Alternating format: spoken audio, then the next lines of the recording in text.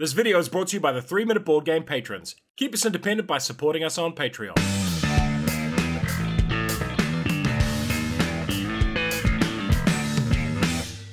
Kia ora koutou and welcome to Cartographers in about 3 minutes. Review copy used collector's edition. It has a solo mode. It's a game for 1 to any number of players. Playing time is short and it's a pretty simple game. You are a cartographer, an intrepid map maker working for the Queen. She has sent you and your peers out to map the Northern Realms. Can you return with the most accurate and interesting maps of the land? The game ends after 4 seasons, each of which are scored separately. The winner is the player with the most points at the end of the game. Roll and write. Well, in this case, flip and fill. You turn over a card and all players simultaneously act on it. Tile placement and set collection. You want to draw patterns on your player sheet that score points based on the objectives. Player turn. Place the 4 letter cards in the middle of the table, along with the objective stacks. Shuffle each stack and assign 1 card from each pile randomly to a letter card. These are the objectives for this game. There are 4 rounds of play. The first is Spring, which will last for 8 times, as shown in its top left corner. The objectives under the A and B letter cards will be scored. You will then play each subsequent season, scoring a different pair of objectives until all have been scored twice. The 2 objectives for our sample round of play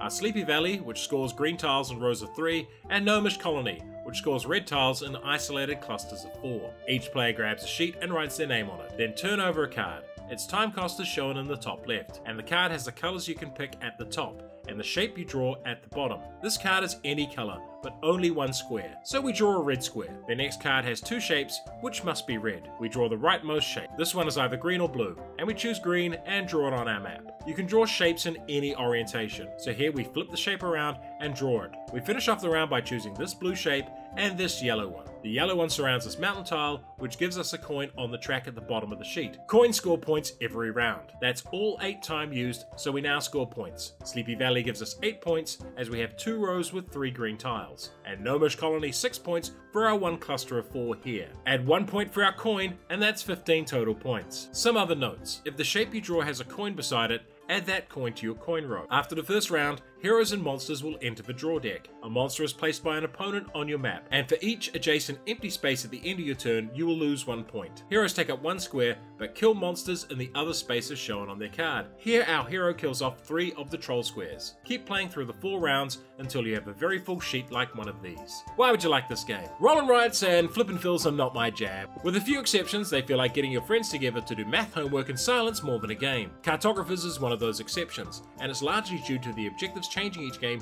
making the puzzle different to solve each time. That combined with its comparatively short playtime, changing scoring, and a little bit of interaction and plan derailment from the monster cards make it more than just math homework. This version of the game ships with additional modules, such as the skill system here, as well as 3 different map packs with their own special rules and challenges to solve. All up, if you want to try the flip and fill genre, Cartographers is an excellent place to start. Best thing about this game is it comes with dinky coloured pencils, and that's fun. Well, except the yellow one, that thing's useless. However, even with the monster attacks, 90% of the game is staring at your sheet trying to figure out where to place a geometric shape for optimum points. If you hunger for a noisy interactive experience, this ain't it. And the game does move at the pace of the slowest player, which could be frustrating in larger groups. If you like simple math homework, try Ganshon Clever. And for a more complex option, try Hadrian's Wall. Cartographers. I'd be a terrible map drawer, just look at this rubbish. And if you enjoyed this video, hit the notification button, like, share, and subscribe to the channel.